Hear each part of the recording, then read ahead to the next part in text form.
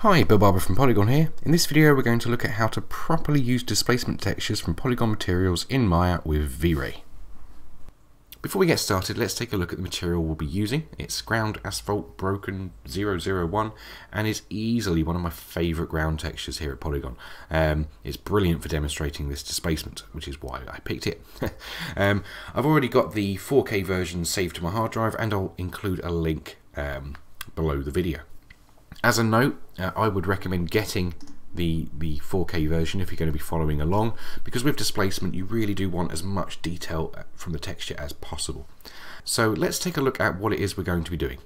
You've probably heard of a bump map before, which is used to artificially give the impression of height in a material. Well, a displacement map is different. It is used to literally deform the object based on the values of the texture, with the black areas being the deep crevices and the white areas being the peaks. It results in a far more realistic material. Okay, so let's take a look at how we pull this effect off in Maya and V-Ray. So, first of all, I'm going to bring in our material. Now, I'll be using the material converter, which I've already covered in a previous video, which I'll link below this one. But yeah, my materials are here, and it's ground asphalt broken 001. So I'll select that folder and load in the material. And then when we go to the hypershade, we should see, yeah, good, our ground material. We just close that. I'm going to hold down right mouse button and then go to graph network just so we can see the material, and I'll also click on this input output connections button to bring in the displacement shader as well. And yeah, that's all looking good. So the converter's done its job for us. Now all we need to do is click on the ground plane and hold down the right mouse button on the material and then assign it. Good. Now we'll do a render at this point, and I'm willing to bet it won't look particularly great. Hence the fact we need this video. But I'll pause the recording while that's running. Okay, so yeah, not looking particularly great. So yeah, let's get to work on fixing that. First, I'll click on the hypershade and we're going to adjust the tiling, because at the moment we're a bit zoomed in on this texture. So let's click on the UV node at the beginning of the material, and then under repeat UV we'll set that to about a value of 4, just so we've got so we're quite a bit zoomed out from the texture, or the texture's tiled more I should say. Now we have a few things to do. First of all, we need to add in some attributes here. So if you click on the attributes menu option, scroll down to V-Ray. Sorry, you need the plane selected. Attributes, V-Ray, and then we want displacement control.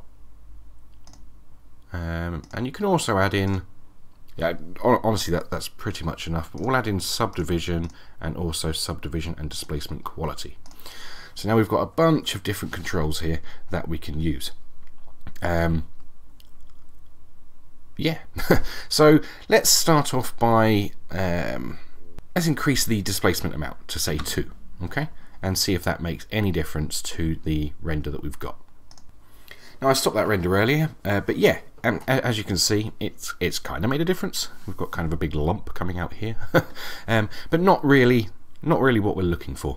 So what we instead need to do is increase the amount of geometry that V-Ray has to work with. Okay, so we can do that from here. You can also do this from within the settings panel. If you don't want to add in all these additional attributes, you can just go to the settings and subdivision settings within V-Ray, but that just makes it a handy little part here.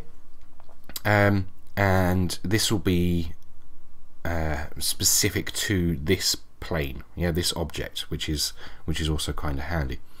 So already it's got override global settings, so it will forget what the global settings are and just pay attention to this. And then you've got this max subdiv and edge length. Now what I'm going to do is whack this up to something insane like 256. It won't automatically do 256 subdivisions, because that would not be good. But what it allows us to do is now play with this edge length. Now this, as you lower the edge length, that's going to increase the amount of subdivision. Basically it takes the actual length in pixels of an edge and subdivides based on that. Yeah, so at the moment it will be it won't be particularly great, even though we've increased this subdiv. In fact, I'll demonstrate. Increasing the subdiv certainly helped. We can now see some displacement happening, and it's actually not looking too bad. If we were a bit more zoomed out, I'd be tempted to leave those settings as they are. But since we are so close, what I'm going to do is lower this edge length to a value of, say, 2. I think that will actually do us. The displacement amount's a little bit too high, so let's change that to about 1.5. And what I will do is go into the common settings, and I'm just going to up the resolution for what will be, I suppose, a final render here. And I think that will about do us. So let's see how this turns out. Yeah, I think that might just be the sweet spot for this material. That's looking pretty good. Some of the sort of blurry triangulated edges we were getting with this set to 4 have now gone. Yeah, it's looking really good. And if you compare this, I always like to do this at the end. If I turn the displacement amount to 0, okay, and do a comparison render, the difference is absolute night and day. Right there. So that's no displacement whatsoever. That's just our flat material. And compared to what we've just managed to put together using a few displacement settings, yeah, it makes such a difference. It's a step that's definitely worth spending a bit of time on some materials. Certainly ones like this. It will bring your materials to life.